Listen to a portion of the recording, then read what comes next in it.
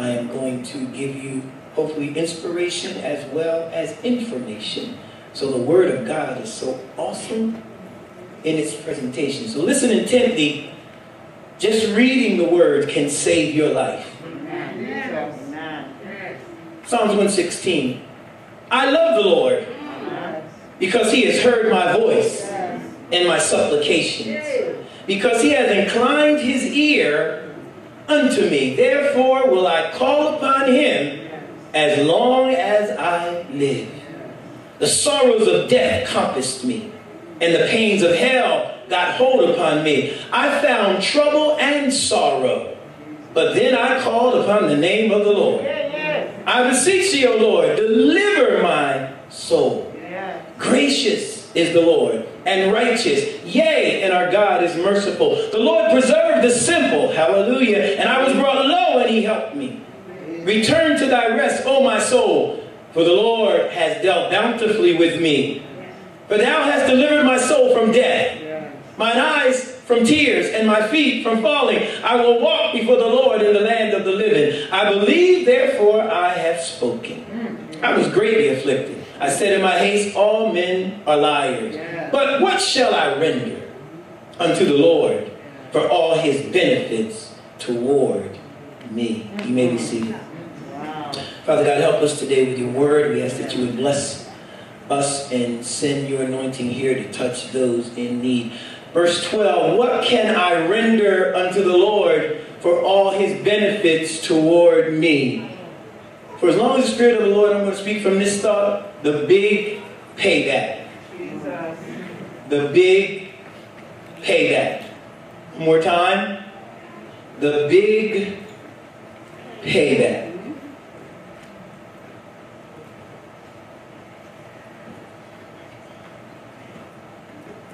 God, this don't make no sense.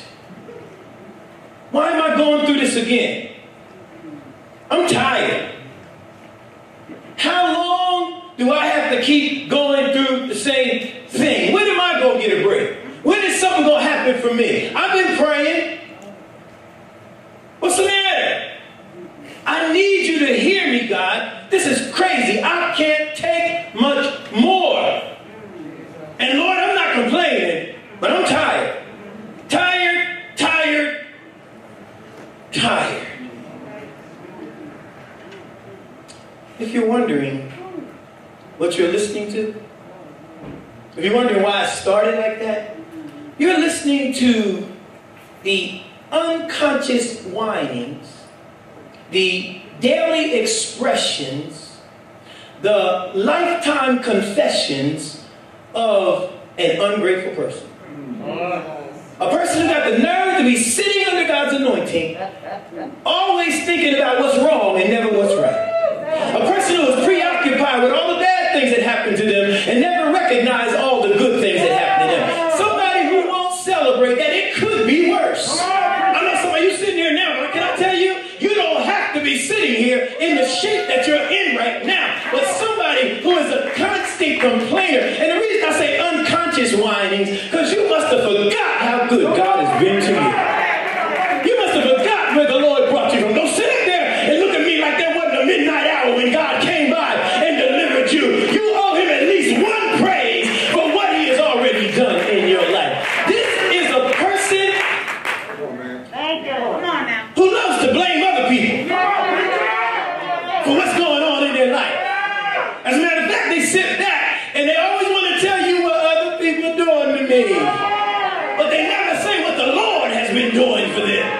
If you are one of those people that understand where I'm coming from, can you at least say, God been good to me? I know you got one celebration that said, God has been good to me. But these people, just in case you're one of them, you know, one who has sitting here like we don't know God did what He did. In case you're one of them, let me tell you, you are missing one of the most life-affirming gifts that the Holy Spirit has ever spread on us. You're missing one of the most precious, one of the strongest, one of the greatest things that the Lord has ever given us. You know what that is? The gift of gratitude. Being grateful. Can you at least be grateful for what you've been through? Can you be grateful for what He brought you through? Can you thank Him for what you already know He's done?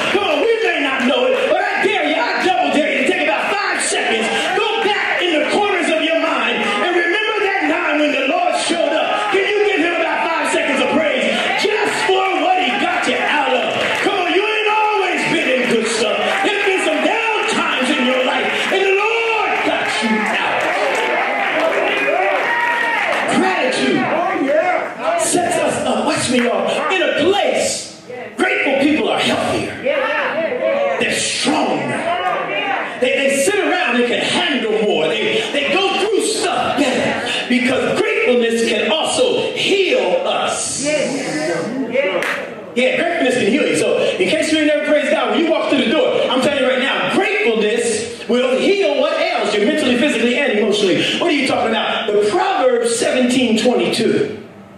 A merry heart, Proverbs 17:22, doeth good. Like what? Like medicine. But look at the rest of that verse. It says, but a broken spirit dries up your bones. You want to know why you ain't got no joy? You sitting around here with a dried up spirit because you won't even thank God for what he's already done. Right now, you want to send some healing on your seat? You want to send some healing to your row? Get up and praise him like you know. And if I praise him, healing will come. There is deliverance in praise. There is deliverance in gratitude. There is strength in praise. But the devil can't understand somebody in your condition thanking God anyhow. But the reality is, gratitude will set us free. There's a story of King Cyrus of Persia. He had conquered this land, and he got the prince and his wife and his family, and he was about to sacrifice them. He was about to kill them. But he got together and he put them in front of everybody so he could make sport of them. And he said to the monarch, he said, what would you do if I let your children go? He said, I give you half my kingdom. He said, what would you do if I let you go? He said, I give you the rest of my kingdom. He said, what would you do if I let your wife go? He said, I would give you my very life. Man, all of a sudden, this messed up King Cyrus, he was so overtaken by the devotion of this husband, he let them all go. As they were leaving, they were walking out, and the husband looked down at the wife and said, wasn't that King Cyrus a handsome man? Wasn't that palace beautiful? And he noticed his wife wasn't saying anything, and he turned and looked at his wife, and his wife was looking up at him longingly with eyes of deep love. And he said, what's wrong? She said, I didn't see no Cyrus. I didn't see no palace. She said, the only thing I saw, I was looking in the eyes of a man who would say he would give his life for me. I wasn't afraid no more. I wasn't worried no more because I kept my eyes on the man who said he would give his life for me. Y'all missed it. I wasn't afraid anymore. I wasn't scared anymore because I kept my eyes on the man who said, wait a minute, y'all. We got a man who did give his life for us. What do you mean, said? If you want to know how to get out of your mess, right now you got to keep your eyes on Jesus. And if you look at him long enough, if you love him long enough, something's going to happen that lifts your spirit. Gratitude, gratitude, gratitude. I'm almost there. Gratitude will help you when you're suffering. Well, you say, well, come on, how do you know? Now, how in the world could Job, going through all he had gone through, lost his family, lost his money, lost his children, lost his resources, lost his house, lost his wife, and yet in the book of Job, chapter 13, verse 15, y'all follow me here, Job actually said, and I don't know how Job said it, he said, though he slay me. Job, you must have bumped your head. How you sitting there saying, though he slay me, trouble all in your life, and you're going to worship God anyway? Here's what Job was saying. See, Job had enough gratitude to know the same God that gave it to me is the same God that took it away. But if I keep worshiping him, he got enough power to give it back to me again. Some of y'all sitting there all sad when you should be worshiping because the same God that took it is the same God that gave it, and he can give it right back. Somebody ought to worship him for your stuff that's coming back right now. It's coming back. Gratitude will help you. Job was suffering, but he was grateful because when I suffer with God, my stuff can come back. Not only will gratitude bring when you help you suffer, it'll help you in a hopeless situation. Somebody said, Pastor, that's good. You're talking about, but I'm hopeless. What do you mean by hopeless? My situation, you don't know. It's bad. Wait a minute. Nothing hopeless about God. You may be hopeless, but God's not hopeless. But stay with me because Daniel was in a hopeless situation. Y'all remember? He was going into the lion's den. Now, Daniel went into the lion's den praying and thanking God. Well, can I tell you something? Just an aside, a hungry lion is a hungry lion, whether you're a Christian or you're not a Christian. So I don't got time to preach that, but y'all stay with me. That means that bad things can happen. Lions will eat Christians like they eat anybody else unless you got a better attitude and an attitude that's focused on God. Because what Daniel said in the 6th chapter, verse 21 and 22, you remember that King Darius threw him in and didn't want to throw him in because all his counselors made him do it. And when he got thrown into the lion's den, the king showed up in verse 21 and said, Daniel, are you all right? Yes, sir. Daniel said, yeah, king, here I am. Verse 22. He said, my God, whom I serve,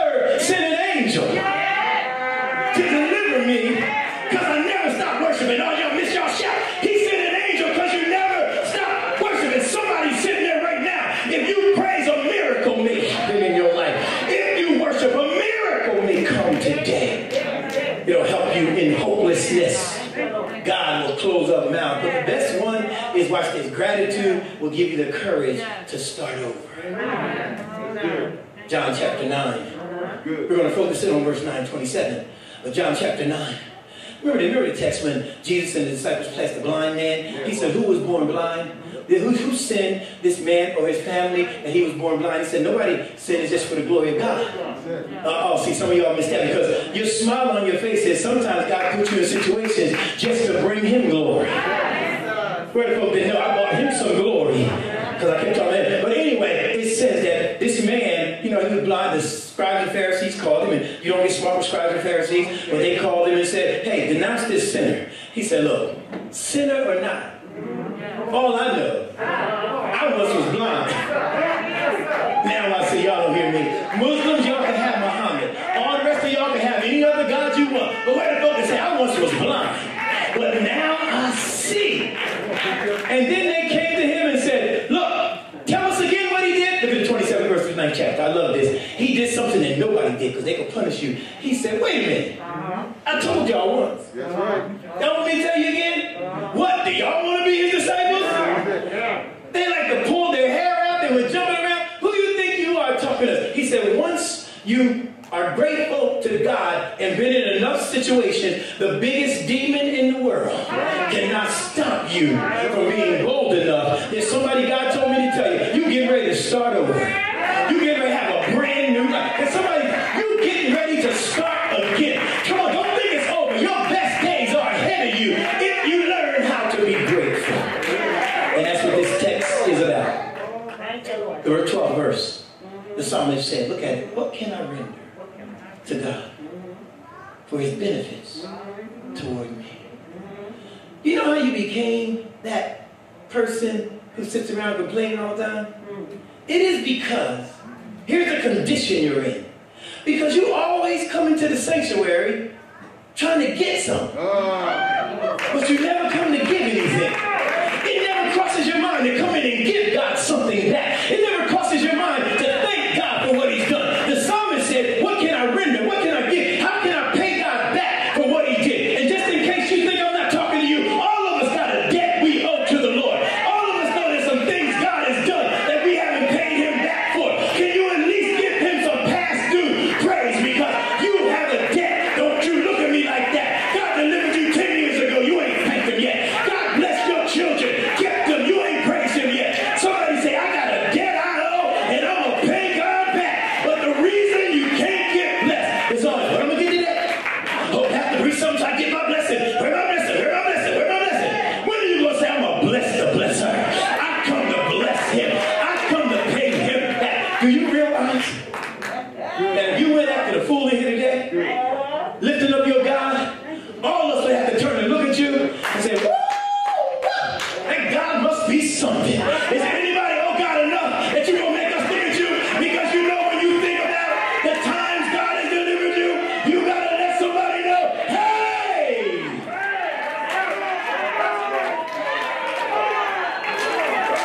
My God.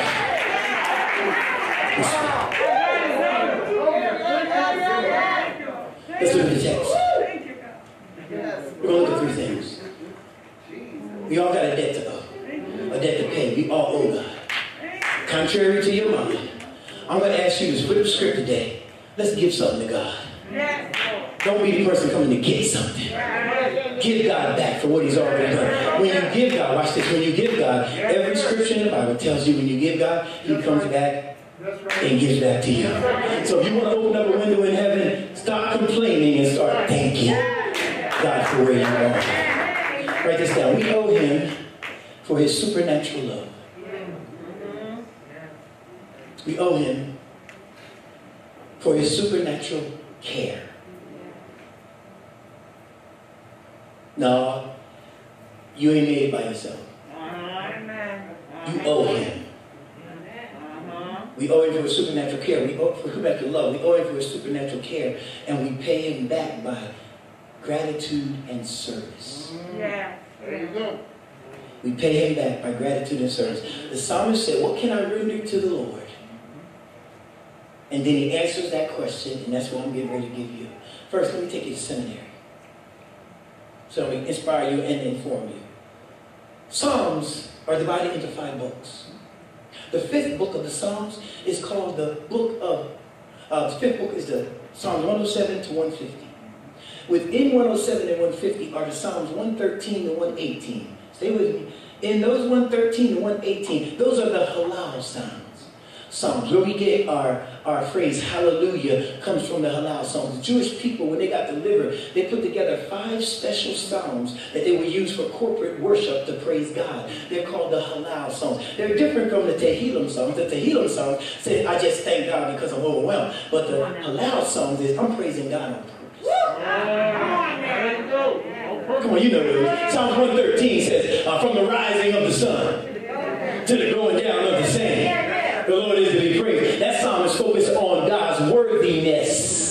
All 5 of these psalms have a different aspect of God's worthiness that you allow him for. Psalms 114 is focused on the deliverance of God, the retribution, the redemption. That one is based on the children of Israel leaving Exodus. When they came through the Red Sea and saw Pharaoh's army get drowned, they start dancing on the other side, saying, my God has miracle-working power. Psalms 115 is about, you may not have another God before God. That's that psalm I love where God starts talking about, your God ain't got no hands.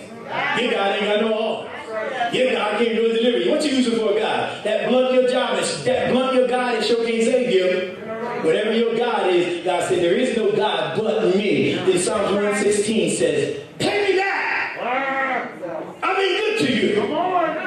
That's what the psalmist did. Let's look at it. Thank him for his supernatural love. In the first verse, the psalmist goes off. He does something, it's like he went crazy. He said, I love the Lord. Come on, think about that. It's like he was obsessive. That first time love. You know how you first get a new love, a new girlfriend is, you know, it's like the stylistic saying, you are everything and everything is you.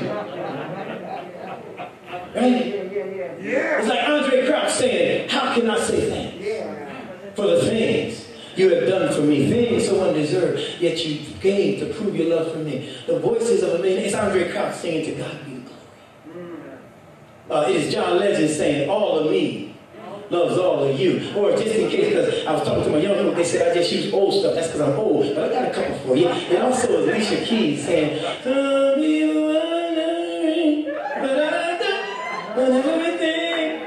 Thank God in you, baby. Don't put baby in there, put Jesus in there. Thank God in you. What am I trying to tell you? Every love song is speaking about how God loves us. And that's why I this psalmist, he was overwhelmed. He thought back in his mind, man, God loves me. Have you ever been riding down the road and you saw God was doing something you hadn't thought about it for a while? All of a sudden you just start howling, I love the Lord.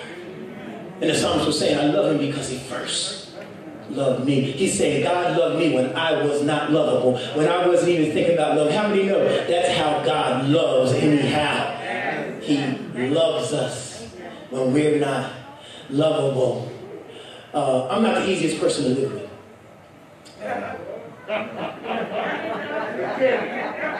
She wasn't in mine. So I'm not the easiest person to live with. I got a lot of flaws. And, you know, we've had a lot of fights, my wife and I, over the years. And a lot of them was my fault. See, y'all doing the same thing. Why y'all looking at me all judgmental and everything? Like you ain't got no flaws yourself. Now, I ain't just talking about me. Y'all can cut your eyes back and start looking. Don't be trying to judge me. You got your own mess going on. I bet you my ass folk live with you. Hey!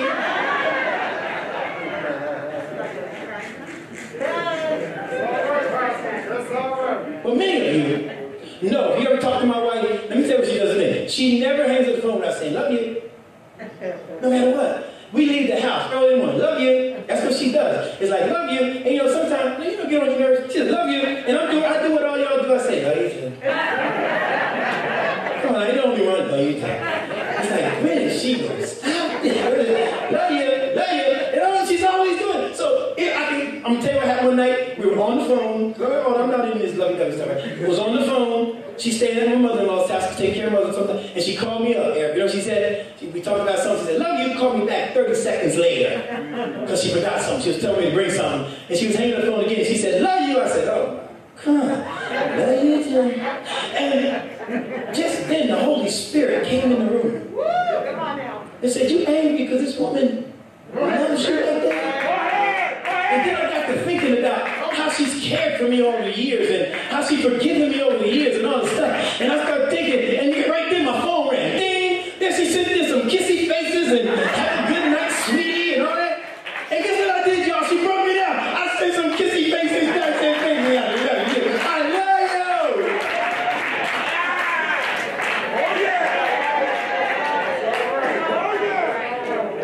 That's what happened to the psalmist. I want y'all to be overwhelmed. Take the fear away and be overwhelmed by God's love. And then the psalmist said, look at verse 2. He said, also, you know, he heard me and he daily blesses me. In Psalm 2, he said, I want to thank him for his daily blessings. His daily love. See, sometimes we wake up funky, right? But God loves us the same every day. God has special love for us every day, the same kind of love. Daily love is God saying, I made a bad night turn into a good day. Some of y'all have had bad nights where you thought you weren't going to make it. I ain't the only one. Isn't it something how God woke you up and said, I love you anyhow? Daily love is when I went to get my appendix taken out. I told y'all this story before, so I'm not going to go back through it. Y'all know somebody showed up and I had a hot appendix. But I didn't tell y'all, in the hospital that day when my appendix went, there was a doctor who was the best doctor on staff for handling appendectomies. And he had a teaching crew with him. He was walking around. So the best doctor in Pennsylvania was the one that did my hot appendix. I don't think that's an accident. I think God had some daily love for me. He knew he didn't want me to die right then. So he had the best doctor. Y'all better not. Don't think about just me. Wasn't there some times when God had that person right there that you needed? Verse 3 and 4. He said, sometimes I'm accomplice of outward evil.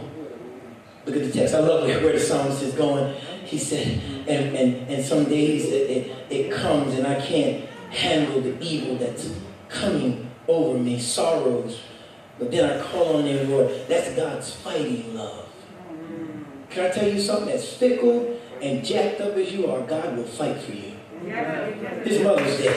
I need some mothers to give me some check off on this. Won't you fight for your worst kid just like you will your best kid? What do you think God will do? God looks at you and he said, I'm going to fight your battles for you. Can I tell you something? Don't you sit here and think the scriptures you learned and who you are got you through that last battle. No, when your strength gave out, that was God showing up to make sure you made it. Can somebody say, I at least owe him for taking me through that last battle?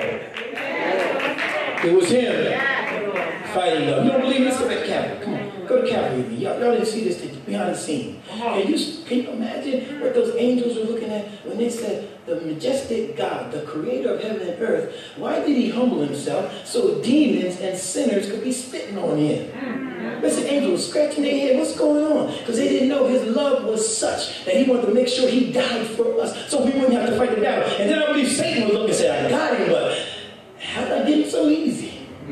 He healed thousands of people. I couldn't catch him when he was on it. But it's because he loved us. He died for us. So he fights for us. He said, if I can win Calvary, I got peace that passeth understanding.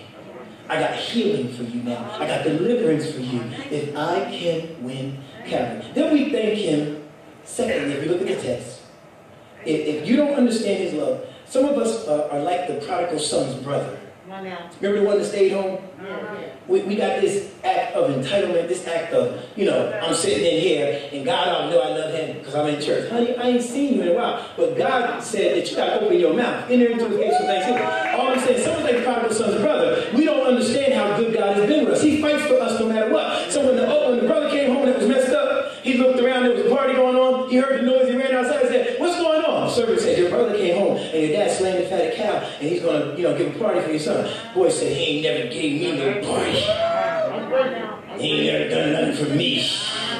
And all of a sudden, father came in there. I want y'all to look at Luke 15, verse 31. Sound got that one. Luke 15, verse 31. I love this verse because it messed me up. Because this is what God is telling us when we get to the point where you want to start complaining about he ain't never gave you nothing. But he told him, he said, brother, he says, why don't you come to the party, son?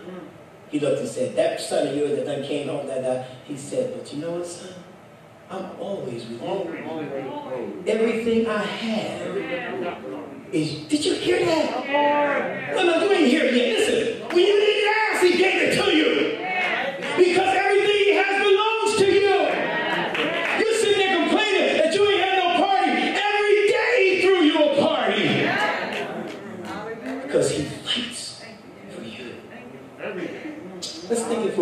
supernatural care. Verse 5 and 6, look at it, verse 4 and 5. In that verse it says that he is gracious, verse 5, righteous, and merciful. In that one verse is 3 theological terms that encompass all of what God did. Watch this, Cookie. First it says, we ought to pay God back because he's gracious. That means he gives us unmerited favor. That means you don't deserve by nothing you've done to be sitting in here in your right mind. But it was the unmerited favor. You've been favored by God. And don't look at me like that because favor ain't just started when you became a Christian. How many of y'all know God favored you when you were out in the world? You smoked the same blunt somebody else smoked. They died, you still here. You had the same hashish, same cocaine. Somebody became an addict and you ain't an addict. You went out and had sex with just as many people as this other woman. She a prostitute. You a Christian. You better praise God with me. You drank what everybody else drank, but he gave you favor. You had the same kind of accident. They died, you lived. Same illness, same medication. It worked on you. Didn't know. Y'all don't hear me. Didn't work on them.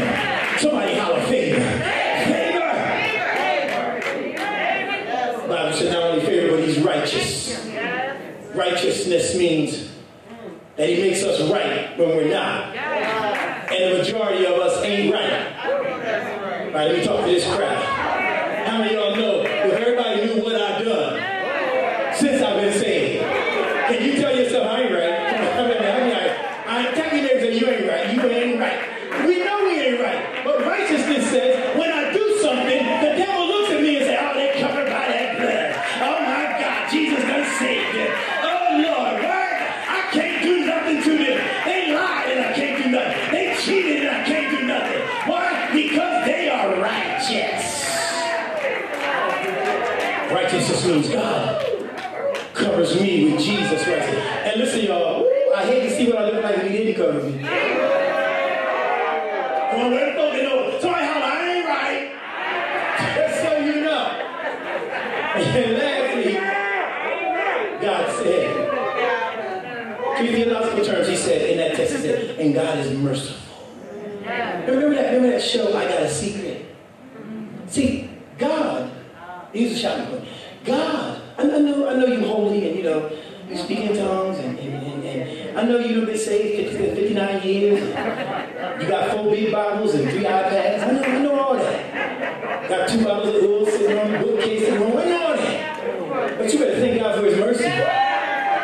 Because here's why you thank God for his mercy. God has done something for us that he hasn't done for other folks. He broke his own word for us. You know what he did? His word said you reap what you sow. But there's some things I haven't reaped. Can you hear me? How many of y'all know God covered me with mercy? He gave me mercy over my secrets. Remember that show that said, I got a secret when the what's our name? When the host got up. No, they told me off. When the host got up, remember he said, "With a real Christian, please stand up." When they called, then the person stand up. Then I would have been one of the ones that you and I didn't have to stand up because we got some secrets, but God protects our secrets. That's called mercy. All right, all of the self-righteous Christians that want us to think you ain't got no secrets, don't say nothing. But all of us who know we glad God covered our secrets, can you at least give God a praise that I wasn't always saved while I was saved. I wasn't always good while I was saved. Somebody holler, I got a secret. Now,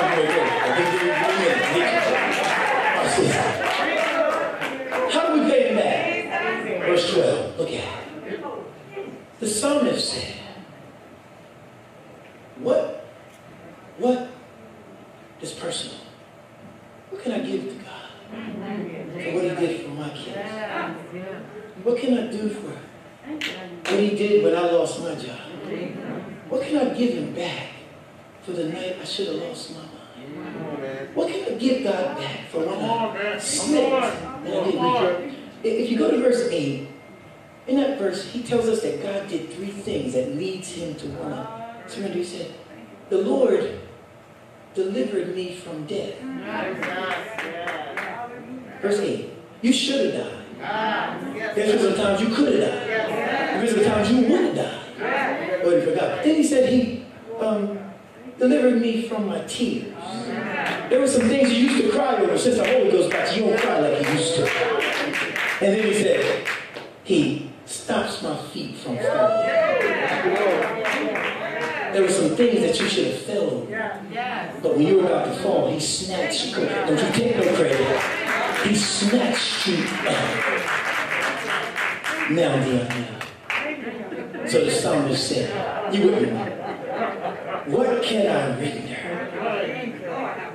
to the Lord? This person, think about it. Quit being in church for a minute and get real with me. With all God has done, what can he? And it's good because the psalmist answered, he doesn't ask for much. He said, first, I will take the cup of salvation.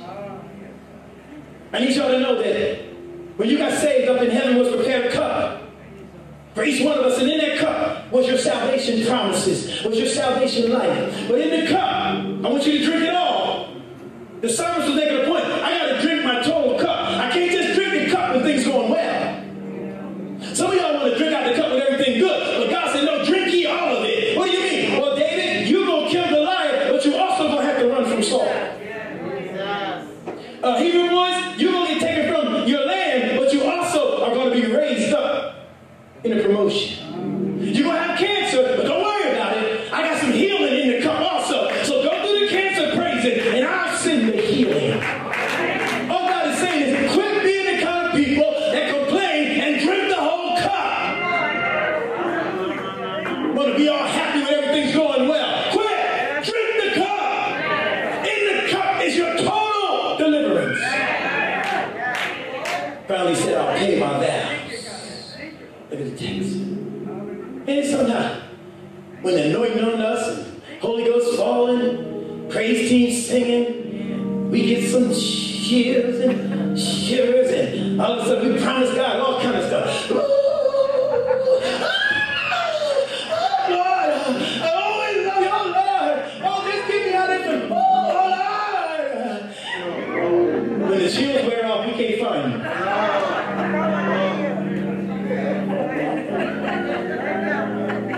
You done promised God all that stuff. I ain't seen you raise your hand once in his anointing. You done made all kinds of promises. God, just heal my child. I'll always help you. The psalmist said, you want to pay God back, pay your vows. He said, I will walk before the Lord in the land of the living. That means I won't just walk on Sunday trying to act saved. God said, if I look in on you on Monday, Tuesday, Wednesday, and Thursday, I ought to see you praising me the same way you did. And then he said, I will give thanksgiving in your house. All he's saying is, I'm going to pay you back so people can see. I said, I'm not one of those praisers. I'm not one of those people. Think about it. If you really think, you will. Every head bowed. Let's close with this.